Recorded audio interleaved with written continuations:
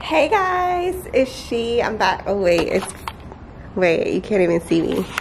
Hey guys, it's she. I'm back today with another video. So today I'm at my client's wig store. Got a lot of stuff going on in here. It doesn't look like it's gonna open in a week, does it? I know. Have a lot of work to do.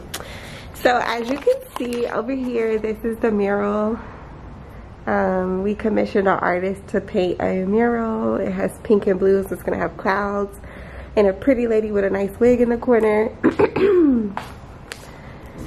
And I won't spoil the rest for you guys, but today we're gonna be working on this hideous, ugly monstrosity, this couch.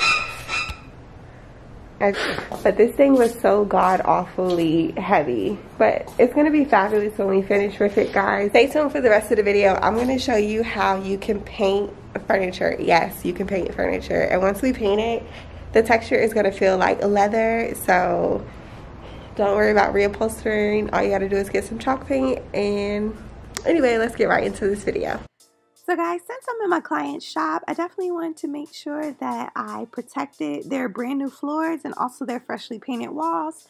So I'm just taking some plastic. I got this from Lowe's, and I'm taping it to the walls and floors. That way, when I'm using my spray paint and also my chalk paint, I don't damage any of the client's surfaces. Taping things off can be a little bit tedious, but cleaning paint off of walls and floors is worse. So definitely don't skip this space, especially if you're deciding to paint a large piece like this indoors. Guys, first what I'm going to be doing is making this chalk paint. And I need to make a lot of chalk paint because it requires, this couch is huge and it's going to require a lot of paint. So I guess what I'm going to do is, first I got this bucket from Lowe's. Big bucket. I'm going to go get some shoes on my feet first of all. It's, see, look how neat the artist is. I was like, I need to get like him because he's like been extra neat throughout this process. Of course, it's cold. Okay. Of course, that's colder.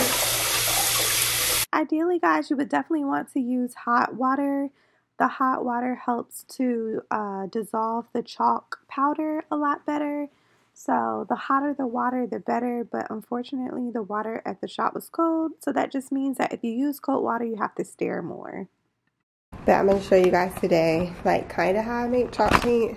And I say kind of because every time it's different. Which y'all might think that's bad, but whatever. So this is my chalk dust. I get it from Amazon. And what we're gonna do is pour it in here. So guys, the chalk powder itself has a recipe on the front of the bag. If you decide to order it, you can get it from my Amazon store. You can click the link down in the description to buy it. I personally don't follow the directions because I've made this like 1,000 times. So at this point, I kind of just know how to do it. So that's my recommendation for you. Or you can also watch other YouTubers who make their own chalk paint. They're probably a little bit more precise. Me, I'm not. I kind of just freestyle it because I've done it so much. It's like second nature. And also, the recipe will vary depending on how much you want to make, what color you're using, etc. But the only ingredients you will need each time is the chalk powder, hot water, and then your choice of paint.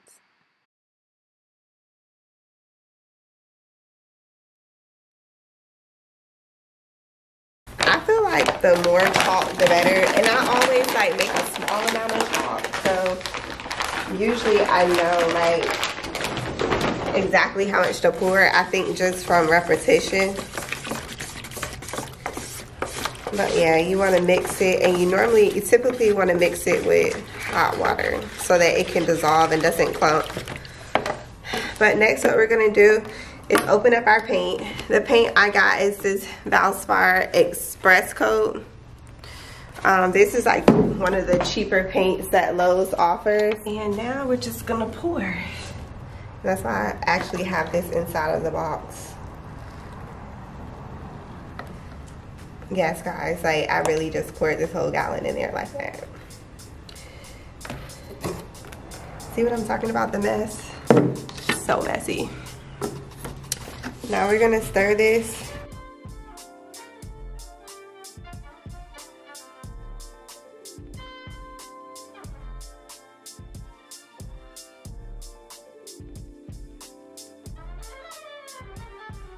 So I'm gonna stir this until I don't see any more white streaks, and then I'm gonna come back. Okay guys, so we're gonna be taking this Rust-Oleum metallic gold spray paint. It's my favorite spray paint. We're gonna shake it.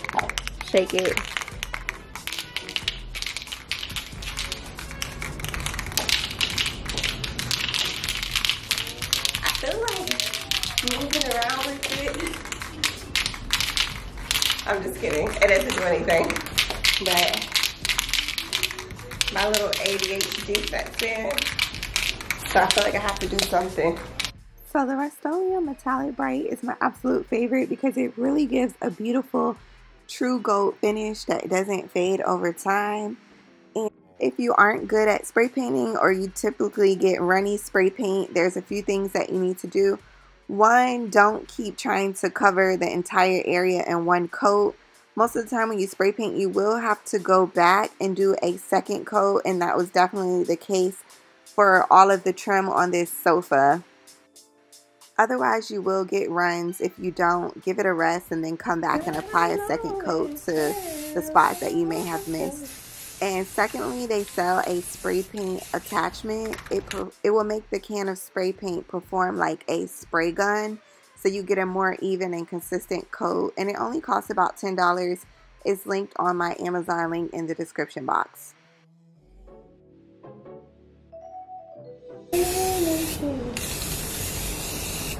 Okay guys, so now we're moving on to the actual painting. So I took my bucket of chalk paint and I placed it on the sofa, and right now I'm just slathering on the paint. I think this would have worked a lot better if I would have used a brush that had a round tip. That way I would have been able to get into the little tufting holes a lot easier. So that's the one tip that I definitely recommend. When you're painting fabric, fabric is super absorbent. So what you'll notice is that the fabric literally acts like a sponge and it starts to soak up the paint. But also guys, each fabric is going to absorb paint differently. So it's always a good idea to test a spot that's not as noticeable before you commit to painting the entire piece. I didn't do that, so I had to play around with the water to paint ratio just a few times until I was able to reach a good consistency, and also until I was really satisfied with the coverage that I was getting. One thing that I learned as well is that paint has a tendency to crack if it's applied too thick, and it may also flake over time. So you definitely want to use thin coats at first. Oh my god guys, so this fabric has like a slight texture. So you want to make sure you paint in the same direction, and you want to definitely work quickly to avoid any brush strokes. And I know the irony is that you're watching me paint this and I'm painting in all different directions. But as you can see, I'm going back and kind of painting everything in the same direction because you don't want to accidentally have brush strokes and then it looks crazy when it dries, you know? So the other tip I want to let you guys know is that if you have a chair with darker upholstery or a really bright, obnoxious pattern, you will most likely need to choose a darker color paint or apply more paint coats to get the coverage that you need. Because my sofa was white, I didn't have to worry about it at all. Okay guys, so this is the couch 24 hours later. I had to allow it to dry for 24 hours before going back in with a second coat. So what I did to seal the paint was actually just use a blow dryer to allow the fabric to heat up really hot, and it seals the paint. I apologize for not having footage of that. I was just busy trying to renovate the shop completely, so there were some steps that I just did not have time to record. Alright guys, so here is the final look. This is how the couch turned out. I know some of you are wondering, the pillows came from Hobby Lobby, and then I found this little cute guy at the thrift store for $6. So yeah, that is the sofa. still have a little bit of touch up to do, but I wanted to go ahead and show you guys what it looked like so that way I could finish editing this video. And then this is the rest of the wig shop so far. So thank you guys for watching this video. Some of you are probably wondering what the fabric feels like, and the fabric is actually really, really soft, and I think that's because I put the extra water into my paint mixture. I have painted pieces before where the fabric turned out like a leather and it cracked, but I think the key is just using a lot of water and applying multiple coats. Experimentation and testing is key. Definitely start with a smaller piece.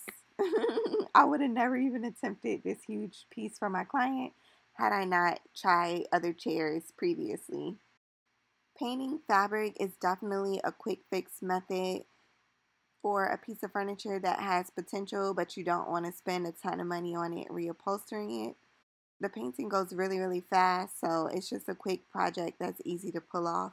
Thank you so much for watching this video. I hope that you guys enjoyed it. If you decide to paint a piece, definitely share it with me over on Instagram at Cozy Interiors by She or at Miss Fashion Relate. Thank you guys for watching. Bye.